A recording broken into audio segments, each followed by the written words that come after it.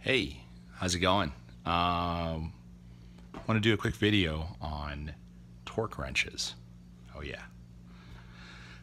So anyhow, want to do a torque wrench video here. I bought these two. I used my own money, and I'm not going to post like an affiliate link or something because it seems kind of shady when someone tells you something's great and then they show you like where to buy it. This is just a public service.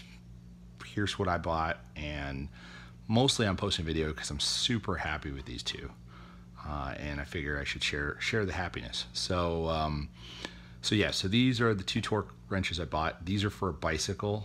I bought a carbon fiber bicycle. It is super necessary that you torque it to the right amounts when you're torquing down a bolt on a carbon fiber bike, because carbon fiber kind of works, and then it cracks, right? So you have to be pretty accurate with how tight you're doing things on a bike. And what's happening with bikes is more and more things are getting lighter, thinner, more delicate, and the tolerances are a little tighter in these bicycles. So you really need to have these kind of tools to be able to accurately know how tight you're making something. So the two that I bought, and I bought two, and I'll tell you why here. I bought a 1 to 20 Newton meter smaller wrench, and then a 4 to 80 Newton meter larger wrench. If all you were doing is attaching little things to the bike, like aftermarket stuff, this is probably all you need in that range. But I actually want to work on some of the larger parts like hubs, so you're going to need the more higher torque wrench. Don't think that you can buy this and start like cranking down like 2 Newton meters, 3 Newton meters. It doesn't even start to read, I think, until 4. And it's definitely not accurate at the very low end of the scale. It really only starts to be accurate when you get into the main bandwidth of the torque. So you can't really buy this and think that you're going to be able to like get 4 Newton meters accurately out of it. You really need this tool for the really low numbers, this tool for the really big numbers. It's that old right tool for the job, right? So got both of these. I actually got that one a little bit on sale. Bought this one on the big Amazon. Both of them were less than the retail price. Just shop around a little bit. But interestingly enough, I kind of want to show you why you need two if you want to get that full range. So this is the 2 to 20, which is this little guy. This is the certification of calibration report, which means it's a fancy wrench, and they actually bothered to test it. Or at least they pretended to test it. So you can see here, if you look at the range on the counterclockwise, it's pretty inaccurate. It's like 4% off down at 1 Newton meter. So as you get to the very edge of the scale on this thing, it's less accurate.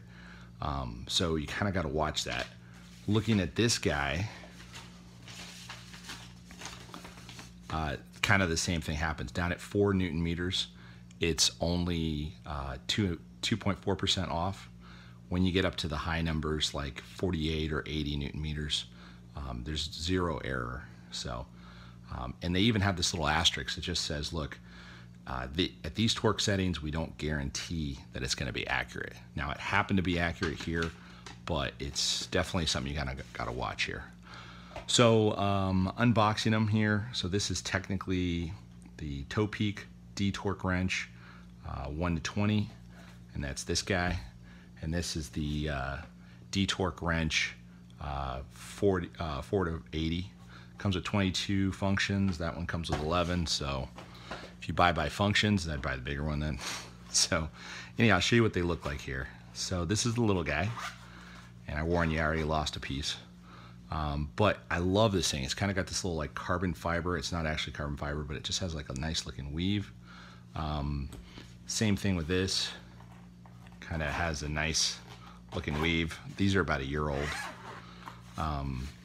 You know, really nice looking. You can see it comes with the 1/2 inch, and then 8, 9, 10, 11, 12, 13, 14, 15 millimeter sockets. That'll take care of everything you do. Adapter to go to 1/2 inch sockets. This is a 3/8 socket normally. 1/2 inch drive adapter to go to 1/4 inch for these little guys. And then it comes with PH2, which is the standard Phillips, T25, T30, 40, and then 2, 3, 4, 5, 6, 7, 8, 9, 10 millimeters.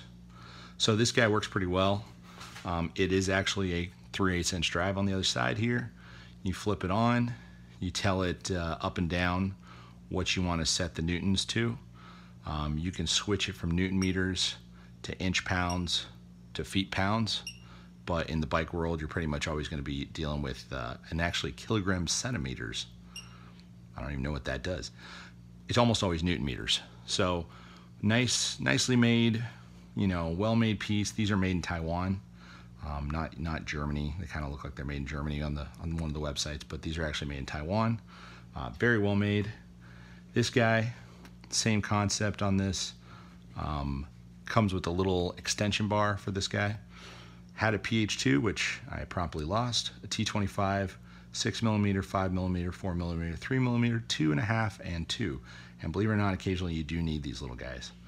And then you've got your little wrench. Now this drives on the standard 1/4 inch bit drive. So as opposed to this that's up here on this 3/8 inch drive. So different way to drive it.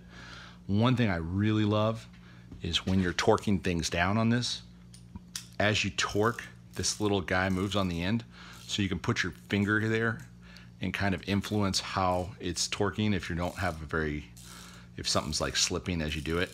I really like that. That's a really good way to do that. So very happy with that. Same concept on this. Flip the little guy on, tells you your newton meters. That takes you through newton meters. I think that says inch pounds, feet pounds, and kilogram centimeters. I'm just going to leave it newton meters. You're going to set that up or down, so you can set that to wherever you want it to go off. And this might be hard to see on the camera. I'm going to set this to 10, and it's adjustable by, so you could actually have it at 9.99 newton meters. So that's pretty accurate. And what I'm going to do, just for the heck of it, is we're going to put this into, let's see if this fits. Nope, gotta go a little bit smaller. I think 6 will work. So I'm actually gonna hook both of these together. And the way this works on these is when you get, on this one you need to push the button to get it to lock. When you get to the amount of torque that you want, it beeps at you. So you don't even need to see the actual amount you're at. So I've set this one to 10. I've set this one, very important that's on, is also going to be set a second here to 10. Then I'm going to pull these against each other. You have to hold in the correct position, and we'll listen for the beep. So here we go. All right. So that actually got to 9.58, and that went off at 10. Try it one more time here. So that time we were a little bit more, 9.76, went off at 10. I really like that because when you're torquing, you can hear the beep, it tells you to stop, and it's a good sign. You just need to quiet. This one I particularly love because as you're torquing something, so I'll just give it a little torque here. See if I can even do it. So I'll give it a little torque on this. As you're torquing something, it will give you the readout of how much you got to. So if you're sneaking up on something and you're trying to get to like 5 and you're not quite sure, and you take the tool off of where you were working and you bring it around, you can see what you reached. That is ridiculously helpful. So all in all, these are really good tools. You kind of need both if you're going to be able to do everything on a bike. I highly recommend these two sets. Go out, look around, find a good price for yourself. But between this and the old school click, I think this is just completely a different level. So highly recommend it for people working on their bikes, and hope this helps someone make that decision. All right, good luck, and don't break the screws.